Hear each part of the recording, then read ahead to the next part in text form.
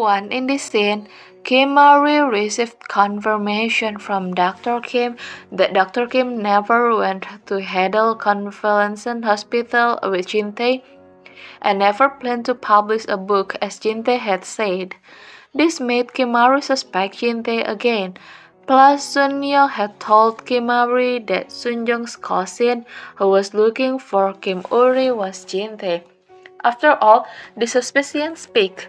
Kimmari asked Jintae if there was nothing he was hiding from her. Kimmari also mentioned Dr. Kim's confession, which differed from Jintae's confession. Here, Jintae used anger towards Kimmari to avoid the situation.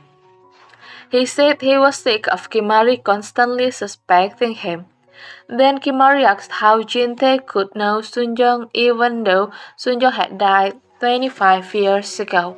Before Jintae could give a reason to Kimmari, Nayoung had already given one.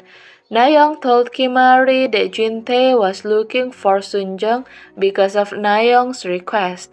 Nayoung explained that earlier she had heard Kimmari on the phone with the detective and Kimmari mentioned Sunyoung's name.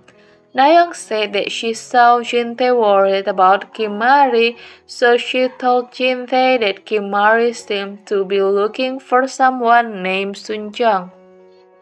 Jintae was then looking for someone named Sunyoung with the intention of helping Kimmari.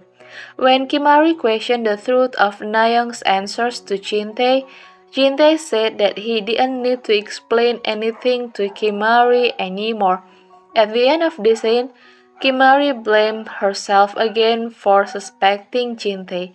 In my opinion, Kimmari shouldn't have asked how Jintae knew Sunyoung.